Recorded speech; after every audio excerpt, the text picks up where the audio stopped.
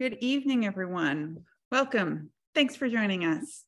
My name is Serena Longo, and on behalf of Harvard Bookstore, the Harvard University Division of Science, and the Harvard Library, I'm so pleased to introduce this virtual event with Peter Pesic presenting his new book, Sounding Bodies, joined in conversation by Logan McCarty. Thanks so much for joining us this evening. Tonight's event is the latest installment in our Harvard Science Book Talk series, which works to bring the authors of recently published science literature to our Cambridge community and beyond. To learn more about our series and, of course, our other upcoming events, you can visit harvard.com, sign up for our email newsletter, or check out the page harvard.com/science for more info. I'll also be posting a link to the Science Research Public Lectures channel in the chat, where you can view previous talks that you might have missed. This evening's discussion will conclude with some time for your questions. If you have a question for our speakers at any time during the talk tonight, click on the Q&A button at the bottom of the screen, and we'll get to as many as time allows. Very shortly in the chat, I'll be posting a link to purchase Sounding Bodies on harvard.com. Your purchases and financial contributions make events like tonight's possible, and of course, help ensure the future of a landmark independent bookstore. Thank you to our partners at Harvard University, and thank you all for showing up and tuning in support of authors, publishers, indie bookselling, and of course, science. And now it's my pleasure to introduce tonight's speakers.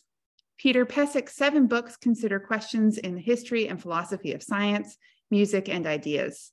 He's an associate of the Department of Physics at Harvard University and has been on the faculty of St. John's College in Santa Fe since 1980, where he's been deeply involved in shaping its unique program of study in laboratory science, mathematics, and music.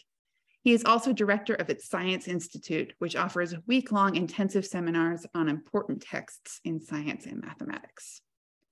Tonight, he'll be joined in conversation by Logan McCarty, Assistant Dean of Science, Undergraduate Education, lecturer on chemistry and chemical biology, and lecturer on physics at Harvard University. This evening, they've joined us for a discussion of Peter's new book, Sounding Bodies, Music and the Making of Biomedical Science, which traces the unfolding influence of music and sound on the fundamental structure of the biomedical sciences. Jacqueline Duffin of Queen's University writes, Pesic's erudite and sweeping composition will delight lovers of music, medicine, and mathematics with the myriad and enduring ways that sound and the body have generated analogies for each other. We've got a lot to learn this evening, so without further ado, I'm delighted to turn things over to our speakers. The digital podium is all yours, Peter. Thank you so much, Serena, for that really nice introduction and for the opportunity to appear here. Thanks especially to Melissa Franklin, who has so kindly invited me and sponsored me at Harvard. Been such a great help, and to Logan, who's going to join me shortly. For me, this is a very special moment to be able to share with you this new book, Sounding Bodies.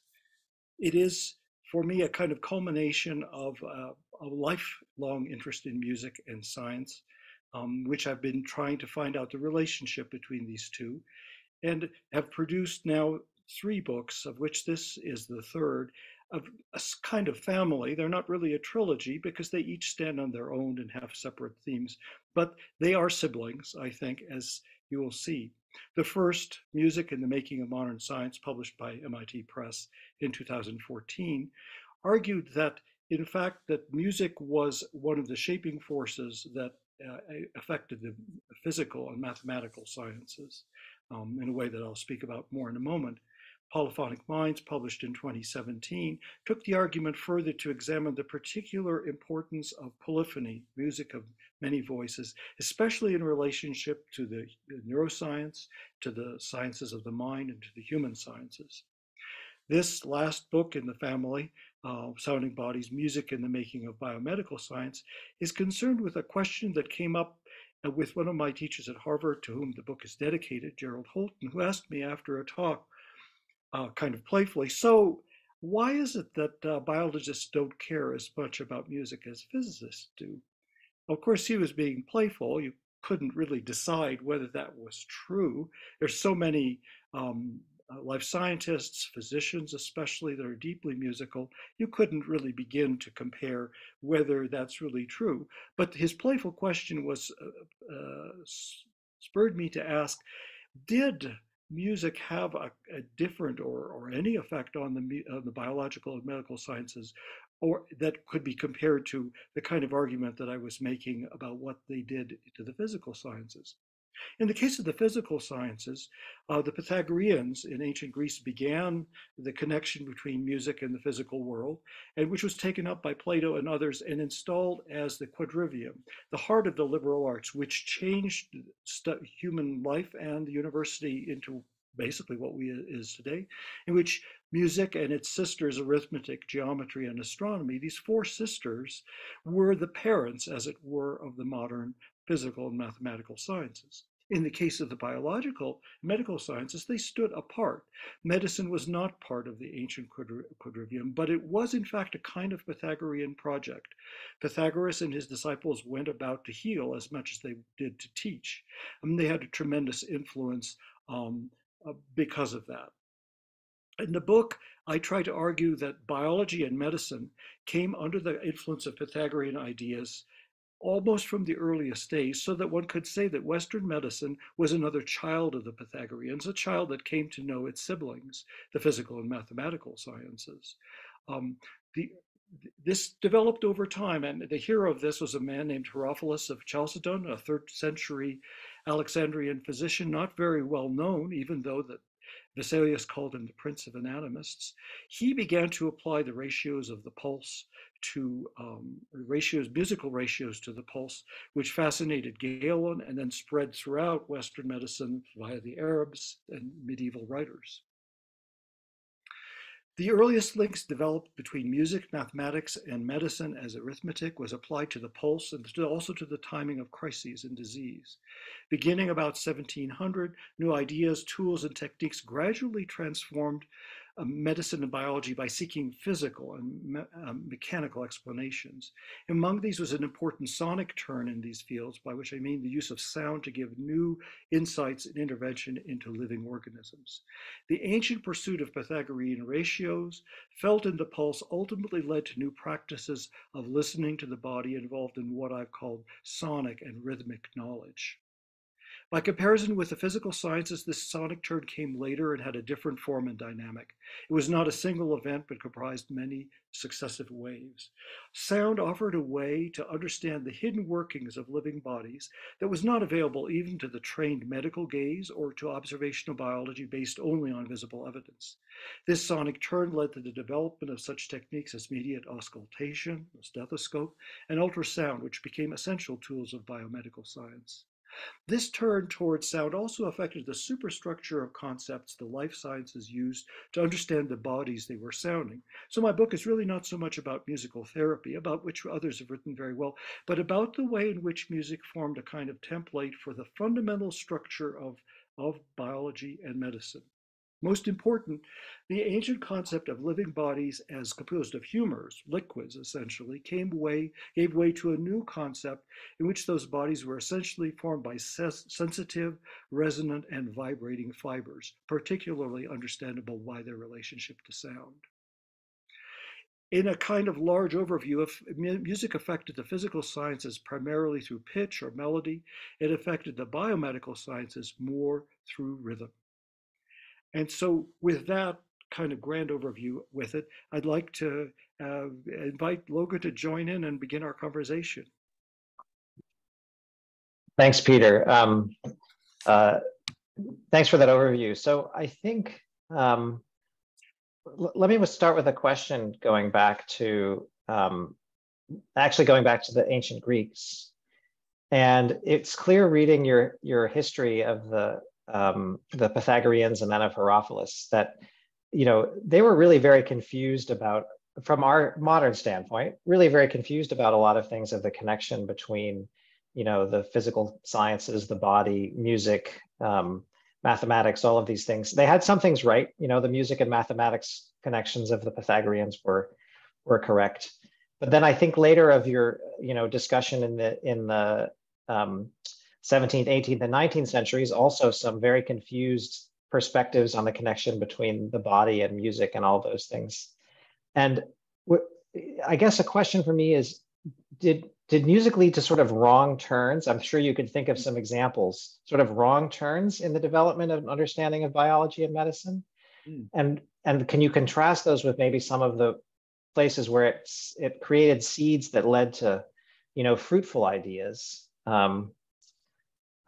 Maybe give us some examples of both of those. Yeah, it's a very interesting question, because certainly much of that early understanding was wrong. The idea, for instance, that Herophilus had, that he could feel, not hear, because people weren't hearing the pulse, they could feel in the pulse ratios like 3:2 between the systole and the diastole. And Galen, who took up the idea and really put it on the map, said that he thought he could feel ratios like 7:2, things that don't figure in the consonant musical ratios that people know from, you'd think they're dissonant intervals.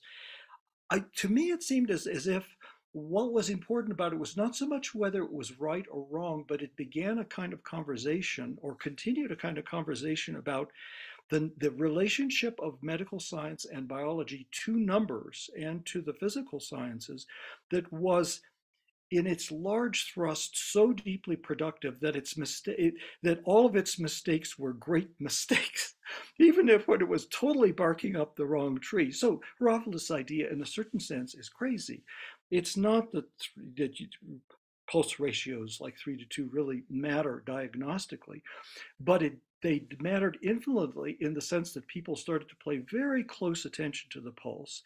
And the idea that there may be something musical going on led someone like Marquet, this French physician in the 18th century, to try to write down the heart's sound, the sound of the pulse in terms of musical notation. And that in turn led other people to say, like, well, maybe we can hear this music. And that led to the stethoscope. At that point, then people were like, whoa, there's not 3:2 here. They're hearing things that sound like, I don't know what, electronic music or something like that. Hisses and whooshes and bellows sounds and all kinds of sound that have nothing to do with musical pitches as are usually understood. But the path to that was led up to by sort of brilliant mistakes, whose brilliance was all in support of what I would like to emphasize as a really super fundamental idea, which was that Western medicine, beginning with the Pythagoreans and the Greeks, was a rational medicine. The gods were not involved. Right. So that, I mean, sorry to interrupt that. You made that point early on, which I thought was a claim that, at least at the context of the time, Pythagoras was the first to suggest that, things like illness weren't just the arbitrary, capricious, workings of a god, and instead had something to do with physical, mathematical world, what we might call a mechanical understanding of medicine and the body. And that certainly was a somewhat revolutionary and obviously productive view. I love, so you brought up Marquet. I think Marquet is a fascinating figure who you've dug up from history. I'm curious, how did you stumble across some of these characters that you describe in this book? I just think, wow, what led you to this figure? And Marquet actually plays a pretty prominent role in one of your chapters. I don't know if you have an image of one of his musical scores describing the heart rhythms. So for our audience here, Marquet took these rhythms, and just to be clear, he wasn't actually listening to the heart, right? He was just taking the pulse that he felt, correct? Yes, that's right. But he was using elaborate musical notation to describe the feeling of the pulse, and really sort of florid musical notation that clearly is fantastic, right? No actual pulse would follow a musical notation like he had, but he had these incredible, I might almost call it a vision.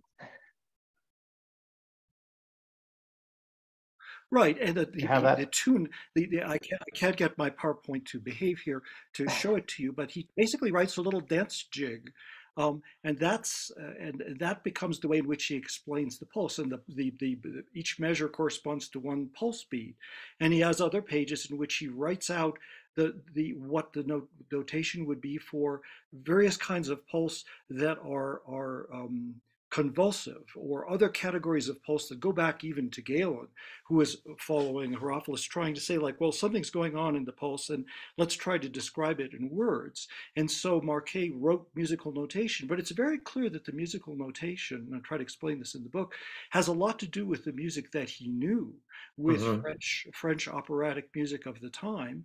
And so in that sense, I mean, it's certainly clear that the heart is not playing, I don't know what, French dance music of the 18th century, or overtures from Rameau's operas, like the examples that I give. But even though all of those examples are limited by the frame of reference that he approached them with, in a way that still is something that's very, very important, because always, as Thoreau said, all human understanding happens through analogy. And analogy begins with things that we know. And if it's going to be a sonic understanding, it has to begin with the music and the sounds that people know. But the fact that that was being pressed in service to try to express this vision of a rational medicine in which it was possible to know things, as you said, by relationship to the physical and mathematical sciences, so that there was always a tie back to number, to mechanical explanations. Those deep undercurrents that go back all the way, I think, back to Pythagoras ultimately, were so productive and so important, and also so perplexing, because people could see that they didn't work out. The Arabs, the medieval people, kept puzzling out of Galen himself. Everybody realized that it wasn't right. But people realized that there was something to it. And that, of course, is the great thing, because most ideas when they're first born are probably mostly wrong, or at least partly wrong. And in a sense, yeah, in a sense, Galen and Herophilus and Marquet, they were sort of asking the right questions, just getting the wrong answers. They were they were thinking, oh, I should be able to learn something by paying attention to the pulse. And of course, later on, with the invention of the stethoscope, we know that by hearing the heart, you actually can learn a lot. Maybe tell us a little bit about the discovery and invention of the stethoscope. How did that process take place, and how was that influenced by this musical understanding of the pulse? Well, this musical understanding, I think, grew through the 18th century as medical practitioners began to go from feeling the pulse to realizing that there might be something that you could actually hear.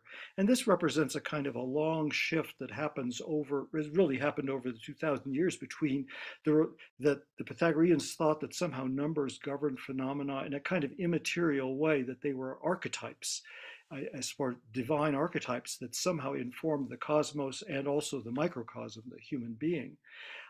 It took a long time before people started to say, like, wait a minute, they're also vibrating bodies. And these vibrating bodies are mechanical things, and the mechanical things have a kind of understandability. The numbers that are in mechanical things are understandable, not because they're divine archetypes, but because you can kind of show how vibrating strings naturally give rise to numbers as their overtones. The moment that started to happen, already in the 17th century, more and more people realized that they had to listen to things. So someone like Leopold Auenbrugger, who is a physician who is deeply steeped in music, his daughter was a famous composer and pianist, and he himself wrote libretti for Salieri.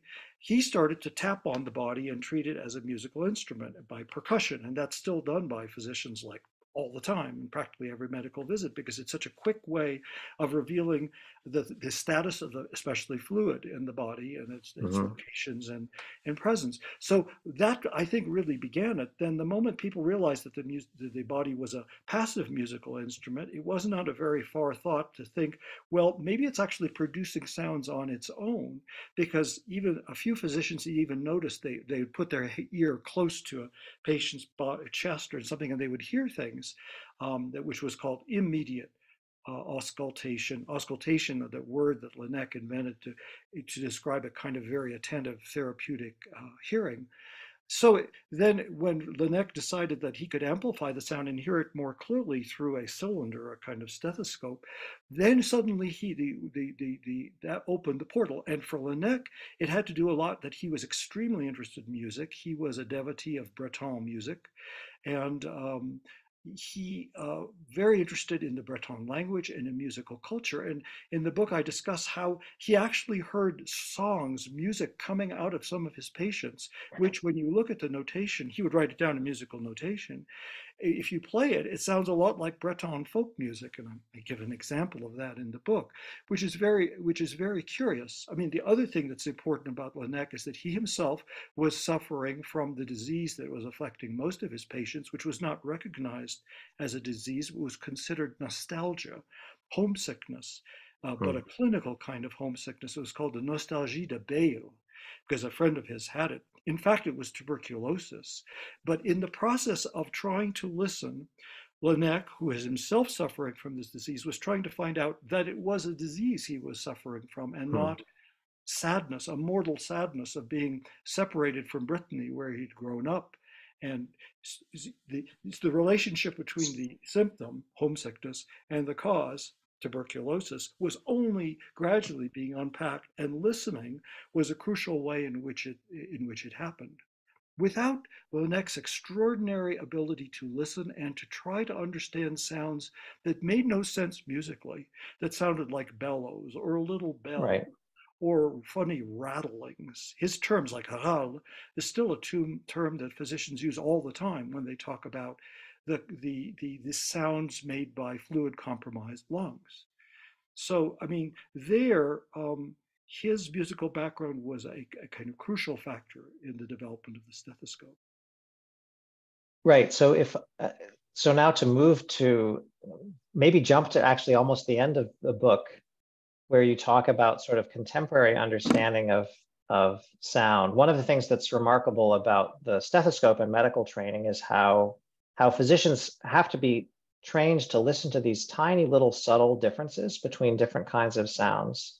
So when you mentioned that these heart murmurs, which are often caused by turbulence in the heart.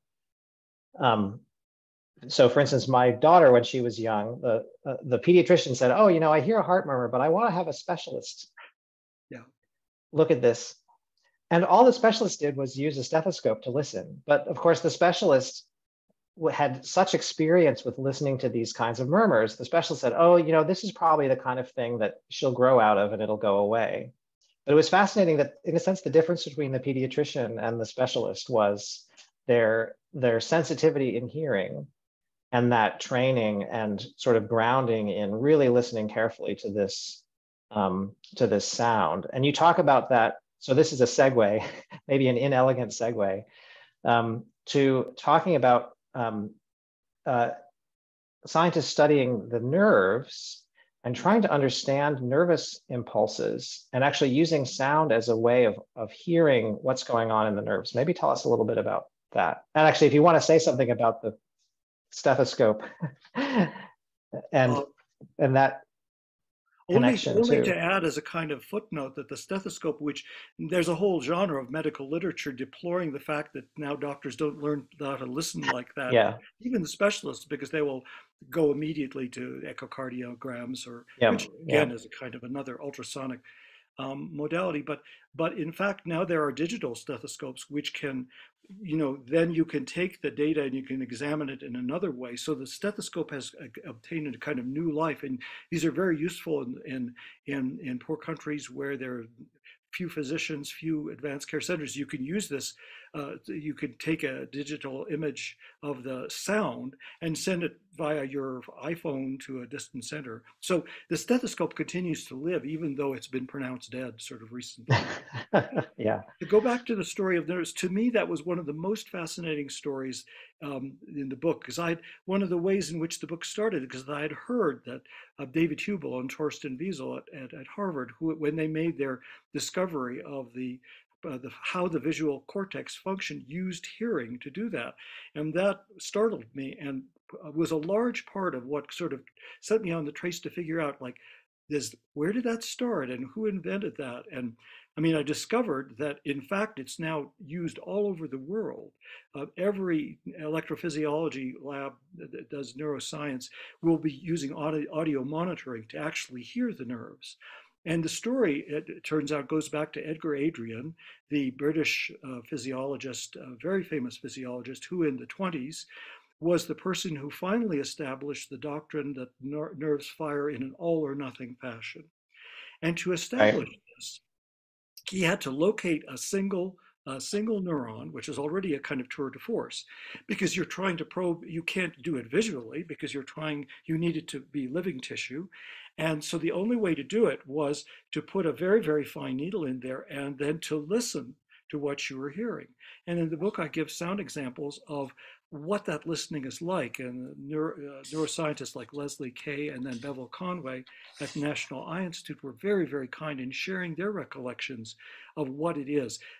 Bevel told me that each neuron has its own voice, which I thought was startling. That a person that's going through the brain with electrode will say, "Oh, there's this one, there's that one." We'll get to know the personalities, the sound of each of those neurons. Right. And as an expert, in a sense, they use this to identify, oh yes, now I'm right. Now I'm really getting a good signal from this one Exactly. neuron as I'm moving this fiber back and forth. And You it really find is a it by testament to, the human's ability to hear and to hear subtle variations in sound. And of course, with neurons, since the intensity of the stimulus is usually reflected in the frequency of the firing of the yes, neuron, yes. right? So you can, and of course, we're very sensitive to hearing that kind of frequency and detecting small changes in those patterns. It's almost better than having a visual readout. Is one of the lessons I think that you say in your book Yeah, for that some of these phenomena. you find the neurons by sound. You hear as you Right. approach one. Your description was exactly right, and that's what Adrian realized. That's how he did his discovery. That he had one of his students said, "Well, why don't you try using a loudspeaker?" And people had started using telephones on the nerves in the 1890s. For instance, you can sing into a telephone that's attached to a frog nerve, and you can see an image of the frog's nerve firing off at the frequency of C. So it was clear this kind of connection was important, but the use of the loudspeaker was crucial, for instance, for Hubel and Wiesel, because what they would be doing is they'd be showing an anesthetized cat various kinds of images, and they had to be manipulating the image, and the cat's reaction was entirely transmitted to them by sound. And so there's a video that I show that include in the book in which you can see they're recounting or showing how they made their discovery. And it was, they were getting nowhere. They couldn't get anything. And finally they just moved, one day they moved a slide just a little bit in the projector. And all of a sudden, Jubal said the cat's neurons went off like a machine gun. And they suddenly realized, and they did it again. And at first they thought it was what the cat was looking at, which would happen to be a spot on the slide. But they got rid of that and they realized it was only just the edge of the slide. And this was the discovery for which they won the Nobel Prize, and Right. rightly so, as Adrian did win the Nobel Prize for this discovery made by sound. In fact, at his Nobel lecture, he even played a gramophone record of the sound of the nerves, which I tried really hard to find, but it shows you sound gets lost, and nowhere in the Nobel archives and nowhere, I tried everything.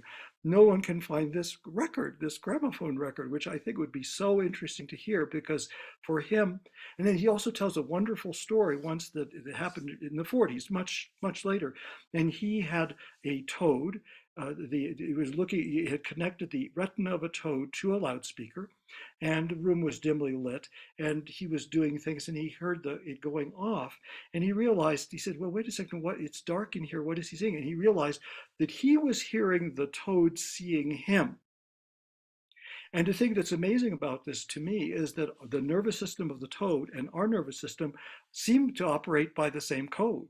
That is to say, it's frequencies, which means Right. rhythms, because the frequencies involved are below the threshold at which the human ear will perceive a regular pulsation as a pitch, which is about 20, 30 cycles a second. Tends to be more like 8, 10, something like that. So it sounds like so you approach a nerve that's firing a single nerve, Yeah. and Yeah. when you hear a lot of them, it just sounds like a lot of popcorn going off. But to me, it seemed really, really interesting and important that sound would have led to two such really crucial discoveries in modern neuroscience. So the title of your book is about music and the making of biomedical science, but there's a lot of, it's interesting, and maybe there's not a clear line that I should draw between influence that's related to music specifically, as we would conceive music, versus just sound in general. And I wonder, and of course, with contemporary music, there are composers who create music out of all kinds of different sound, right? Sound is now we can think much more broadly, but I wonder, how much of your book is really about music conceived in a more traditional sense versus, applications of sound in biomedicine?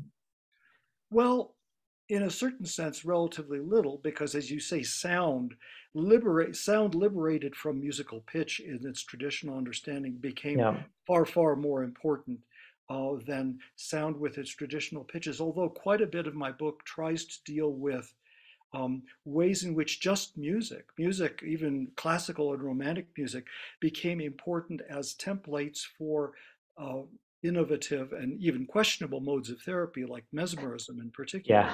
Yeah.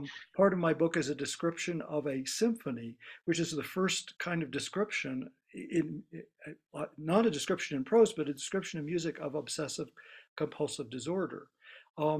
And so a musical picture of this, and the musical picture is very, very clear in the symphony by Brunetti that I talk about, and it's a picture that resonated within the Spanish royal court, where he was a physician, and in which for 50 years the King of Spain had been successive kings of Spain had been floridly mentally disturbed in one way or Yeah. another.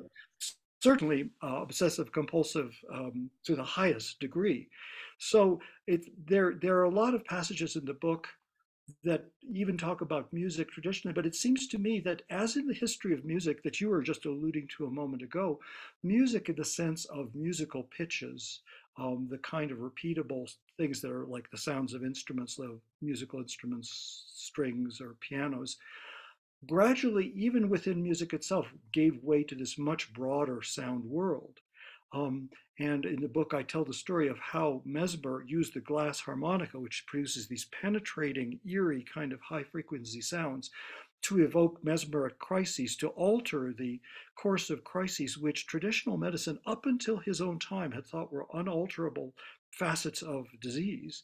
He was able to induce or delay crises through music specifically. And then his successors, Charcot in particular, Charcot, the teacher of Freud, used a tam-tam, a big kind of pitchless gong, and was able to induce a kind of hypnotic states, some of them maybe even simulated or fake, but states at any rate that owed something to a sound source that was no longer a sound source of certain pitches, but of a kind of broad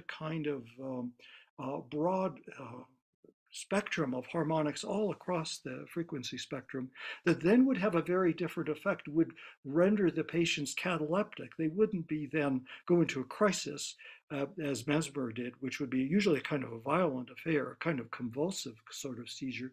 Instead, they would go into a catatonic, cataleptic state, which would be highly suggestible and which became the preferred mode of operation for hypnotists, certainly for Charcot, and maybe even to the present day. I don't really know, but I imagine people don't go in much for inducing crises in their patients anymore. But I mean, it did seem like at the end of that chapter, you suggested that the role of music in all of this, and for instance, even the role of the tam-tam or the glass harmonica, was really unclear, right? After all, today hypnotists use other kinds of devices and suggestion to create these hypnotic states.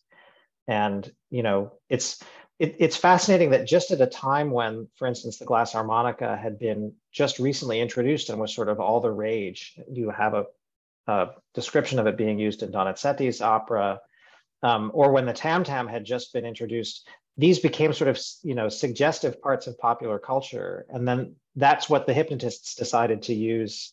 That's what Mesmer used. So the connection with music there is an interesting one. It's sort of the music / cultural milieu that is really the issue, it seems. And I think a lot of it has to do, as your question presses me to say, with the importance of the modality of hearing, whether it's musical sounds or what we'd call non-musical sounds, as a modality of understanding the world. And music somehow pressed people in that direction first, because it somehow said, the things that you hear have a kind of intelligibility and order and coherence, which is very particular to them. It has a very profound effect on human hearers and on their mind. And it also represents a mode of knowing that was in general historically undervalued. Aristotle privileged sight as the great vision, that was the sense by which people really knew. That was the primary sense, and hearing and the other senses were then relegated to a secondary role. But just because the inside of the body was opaque to sight, certainly while it was functioning, while it was alive, only hearing would provide some kind of a portal into the invisible realm that was absolutely crucial for understanding what was happening in living organisms.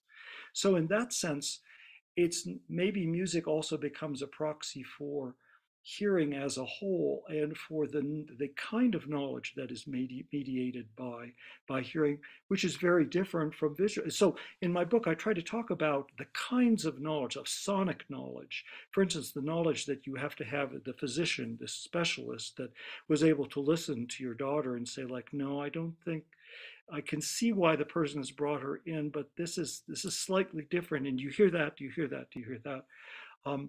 And then that developed even further into a rhythmic knowledge, so that Adrian was not merely hearing. It was not merely the sounds, but it was the sense of the rhythm. Yeah. You were listening to the rhythms, and rhythms convey something different than sounds just heard as a kind of purely sonorous phenomenon, because also hearing and music and is closer to time. It's able to communicate what's happening in time far better than any kind of visual display. Even through the time of Hubel and Wiesel, oscilloscopes couldn't be photographed. The visual image that you could form through, quite highly developed electronic instruments was too transient, and the visual cathode ray image was not stable enough to be photographed, so that really the only tool you had for working in real time was sound. And so that in that sense, sound was also revealing something about the time behavior of organism, which has got to be crucial to life. It's not a static phenomenon, which no single image, maybe no data point, right, no graph, even stepping away from sort of visual imagery, computer images, they all lose the sense of time. They all lose the sense of something is happening, critical moment, and you can hear it. And this fundamentally because the brain, as Nietzsche said, is the organ of fear. It is plugged right there into the ear, is plugged to the bottom of it in anything like the complex way that the visual images are, and you can hear just immediately what's going on. At the end of the book, I talk about now sort of ways of sonifying brain waves that are used to diagnose silent seizures. And if you sonify the normal brain, which sort of sounds like a kind of white noise, and then if you sonify a silent seizure, it sounds like something like that, and the difference leaps out at you, and you don't have to look. If you try to look at it, images of the EEG or something like that, it would take quite a bit of training to distinguish all the different wiggles and say, well, these wiggles are just sort of not significant wiggles, and these wiggles, on the other hand, indicate something important. Right. I mean, you have an interesting example. You show a visual graph of two different sound waves, one of which has a tone with noise and one of which is just noise, that visually look identical. And yet when you hear them, you can tell immediately the difference between those two samples. Yeah. That was an example from Rick Heller, our colleague here. Yes, from our colleague. And so that somehow that the ear is attuned, can pick out signal from noise in a way that it's much harder for the eye to do, or even data analysis. yeah, some of those kinds of patterns which the ear can hear in different ways, and they're patterns in time. I think that's the crucial thing, as opposed to visual patterns in space. Are you still there? We're just getting a little bit of a slow connection, I think, here. Oh yeah, I'm here. I'm here. Okay. So let me sort of ask one last kind of framing question here, and then I think we may have some questions from the audience that we should take. I'm struck at one thing, which is, in a sense, you mentioned the body being opaque visually, and yet it's very transparent to sound. And there's a theme that kind of flows through the book of sound having an impact on the body, a deep, profound emotional impact, causing these crisis states, or that ultrasound can pass through the body and be used, or can reflect off the body and be used, and that the body can produce sound, or the sound, it can be audified into the recordings of the nerve or the brain. And so there's something about sound in the body, the human body, that is a powerful resonant interaction in a way that perhaps doesn't happen visually. And I think there's maybe a through line of your book, and I wondered if that captures an essence of this. For instance, I was really startled to find out that the ear, and this was something that was discovered by a physicist, the ear not only receives sound but produces it. And that's the basis of the test that's done now on all infants just after a few minutes after birth, a passage in which their little probes put in their ear and they hear things, and the way in which the ear sends sounds out is another way of indicating that the body is sounding in ways that weren't anticipated even 40 or 50 years ago. People didn't realize those aspects of it. And ultrasound in particular, which is a very large part of my book, has turned out to be so powerful as an intervention, because it, compared to X-rays or any kind of technology based on electromagnetic radiation, it's far, far less invasive and dangerous. Right. Although it has enough power that recently I had cataract surgery, and my lens, my old lens, was dissolved through ultrasound. Like a little tiny pulse of ultrasound was enough to blast it out. Just like in a second. And I realized, that's amazing. So you did point out that some early researchers in ultrasound managed to kill a bunch of fish. I think you said that. Yes, yeah. That's right. Unfortunately. So there are a couple questions that have started to come up. So why don't we open this up to questions? So one, I don't know, Peter, can you open the Q&A there? You may be able to see them too. Let me see under, I see. So Peter Cariani says, before Hubel and Wiesel, neurophysiologists were listening to neural phase locking for acoustic stimuli in the 1930s, cochlear microphonic through their electrodes. The telephone theory of neural temporal coding, and actually that's discussed in the book, I believe, and actually suggests here music as an effective stimulus for so many things, because it impresses its time structure on the firing of neurons across the brain. It weakly mimics the codes that the brain uses for perception, emotion, action, such that it can induce a wide variety of mental states. Time is of the essence. There is something about music, right, that has a very powerful, profound impact there.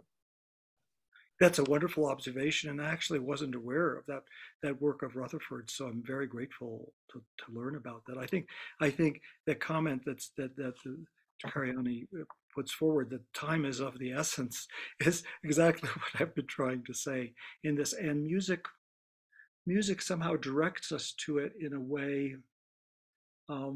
It goes back to the Hippocratic idea of the crisis, or of the experiment. That one of the Hippocratic maxims is that experiment is perilous. Experimentum the trial is perilous, and that means that the crisis, or the trial, I guess even the trial of the disease, the critical moment in its course, is a moment that happens in time and has all the force and power of a musical and dramatic event. So another question that comes up here, could you tell a bit about your research process for the book? And has your relationship to listening to music changed through writing this book and through the research? You certainly stumbled across some obscure musical compositions while you were pursuing this research. Oh, yeah, yeah. And the process of my research was very kind of haphazard. I mean, only a few years ago, I wouldn't have dreamed that I could do this. It was partly Professor Holton's question that made me start thinking like, well, what about that? And so I began kind of meandering. It was a kind of slow meandering process. And often in the footnotes, I would find references to odd things like this symphony by Gaetano Brunetti that I talk about in the book, that was the first description of the obsessive, called Il Maniatico, a symphony of, I think, 1791. And I'd never heard of the composer and certainly never heard the symphony.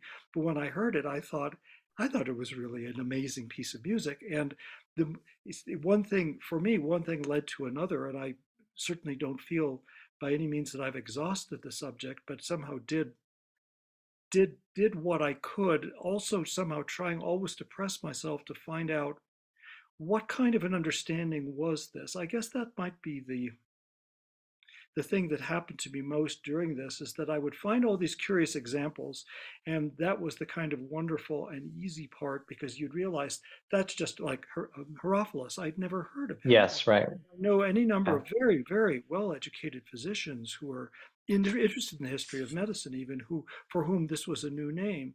And so the idea that there was this person who was the first person to train a woman in medicine, the first person to, I mean, just really an amazing person in anatomical discoveries, that to me was one of the great joys, is that I was finding people that, I don't know, I'd never known about before, and also that challenged me to try to think about, what does it mean to try to understand this whole subject? What kind of, because I find, and this is the way in which my own process or way of thinking has been most molded by this, what understanding mean changes over time. What does it mean to understand something? What does it mean to hear something and say, oh, now I understand, because of hearing a certain kind of a sound that gives you a kind of a thrill or a start, and then trying to understand, trying to articulate what kind of an understanding was that. I still feel that we're only at the beginning of that journey. Certainly I am.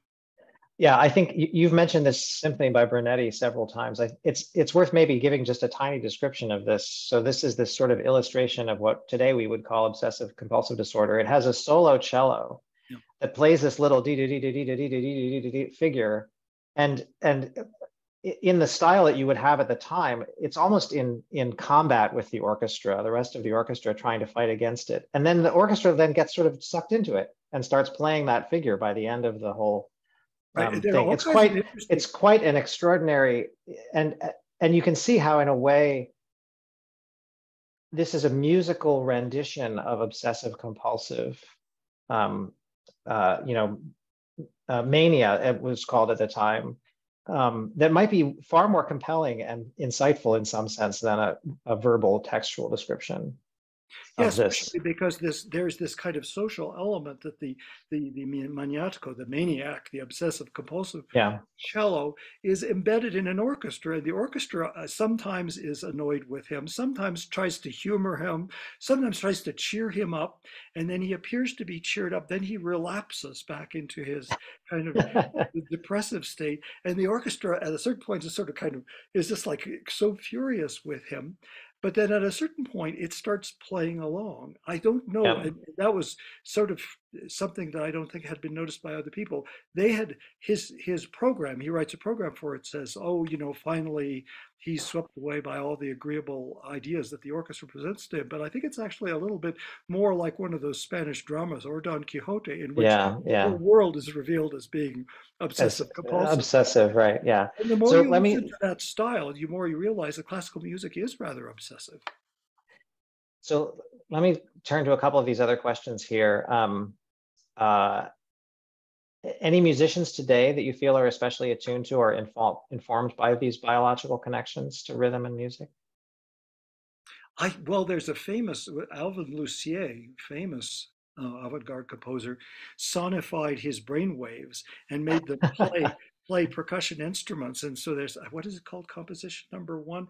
So there are musicians that are, have long, this was back in the 60s, it seems to me, that he started to do this, tried to do this. And then there's a tremendous amount of music that's influenced by, has a kind of therapeutic, right. therapeutic effect. And as you point out, although you touch on that in a couple of places, that's actually mostly omitted from your book. The idea of music as therapy, because it's been well covered elsewhere. Someone asked here, any stories or tidbits that you uncovered that ended up on the cutting room floor, but that you could share with us now? I would have to think about that. I'm trying to, most of the best ones I put in the book. I think I have to say, having read it, there are a lot of fascinating stories and tidbits that all made it into the book. So they're one that I thought was really wonderful that I was mentioning a little bit, Herophilus was the first person to train a woman in medicine. And it's not clear whether he knew. She must have come to him dressed as a man, or maybe she didn't, or maybe he so little has remained in the historical record about this particular incident. At any rate, she went on to practice medicine in Athens and specialized in obstetrics. But then she was hauled in front of the court on accusations of abusing her patients, sexual harassment, and which is sort of very modern kind of turn. Then she revealed herself to be a woman, and her patients were then testified in front of the court. And the court was so amazed by this and so struck by how well she had done that they decreed that henceforth freeborn Athenian women could practice medicine, which is, this is this is a long, long time ago, and it seemed to me a corner of medical or of history, or also the history of the genders, which I was totally unaware of, and struck me as kind of an amazing thing. Yeah, that's an amazing story. One last question. You mentioned that stethoscopes are out of fashion for modern doctors in favor of more quantitative methods. Do you think hearing lends itself to a more artful, qualitative understanding of the body in a way that sight does not? Perhaps, although I think most people find it very hard to describe sounds, and they have to, they almost kind of tend to fall back on analogy in the way that Laennec had to talk about bellows sound or the sound of a little bell. On the other hand, a visual image, because it doesn't have a dramatic center in the same way that a sound does, I think I'm tempted to agree with Will Thompson's question, and to think that maybe it's actually easier to describe sounds because of their dramatic impact, being focused in time and generated in time by a kind of stimulus that then has a kind of dramatic force that lends itself to an easier kind of description. Right.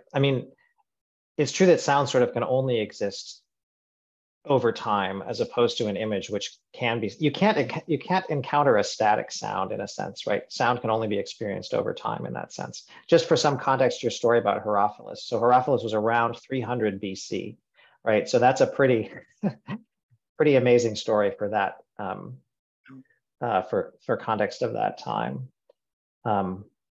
So speaking of that, I think we are nearly out of time.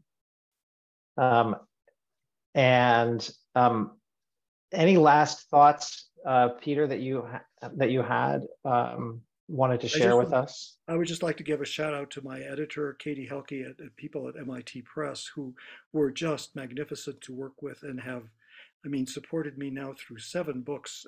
I cannot think of another publisher that would do something like that, or do it so beautifully and with such wonderful spirit. This would not have been possible without them. I must thank them. And I'll point out that the book is beautifully produced with images, and also then online you can go and hear these sound examples, which really creates another element of enjoying this book. So thank you, Peter. And I hope that a digital edition will be available soon. But yes, on the book's website, the sound examples are all available. Thank you both so much. This was really fascinating. It's been really interesting to listen to, especially coming from a position of knowing nothing about this. You both made it very sort of approachable in a way that I appreciate.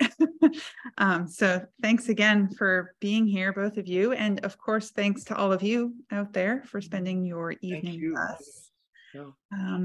Please check out Sounding Bodies on Harvard.com. I've dropped the link in the chat a couple of times. And you can also order a copy by calling the store at 617-661-1515.